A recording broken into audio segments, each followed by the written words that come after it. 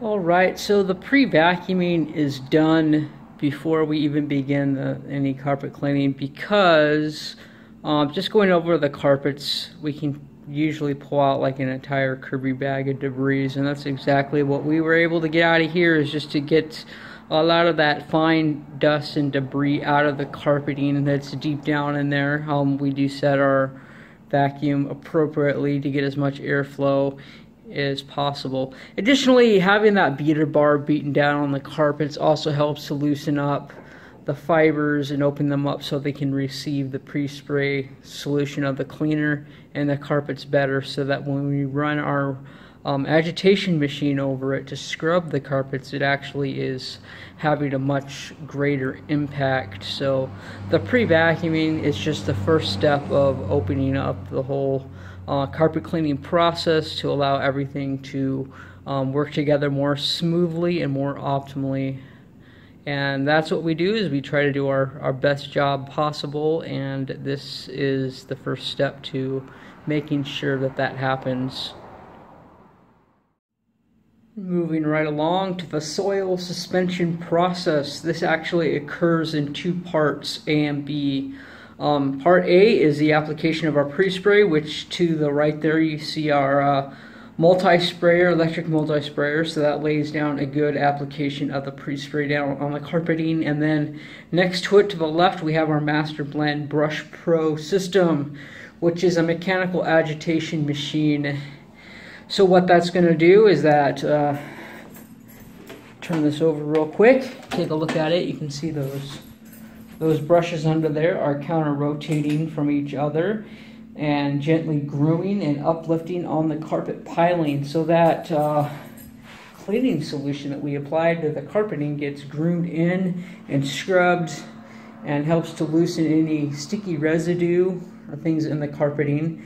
And at the same time, if we were in a house with a lot of pet hair and whatnot in the carpeting, we would run this over additionally with the vacuuming process, just to help pull up and loosen up all that hair so that it comes out better. And we do have collection reservoirs that we can put on this Brush Pro system, and that will help to pick up and collect hair as well. So that's just one means that we can collect matted lint and hair out of the carpeting.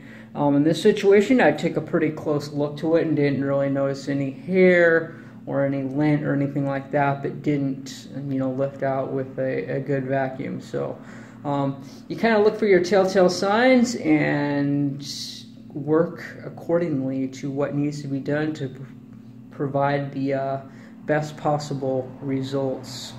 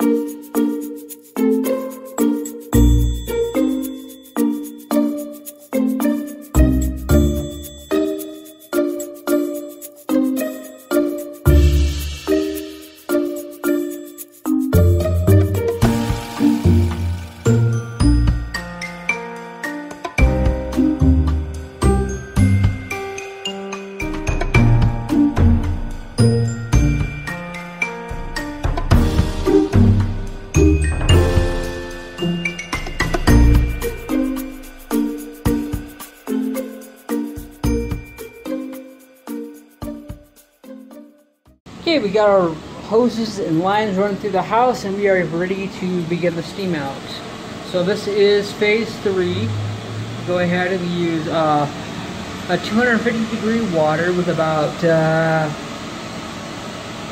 500 psi or so, and this will just help to rinse everything. And because we went over with the CRV, I can go a little bit faster over the carpeting just so that it doesn't get the carpets nearly as wet. I am wanting to give them a good extraction. So this is where you give a little bit up front so you can take a little bit off the end.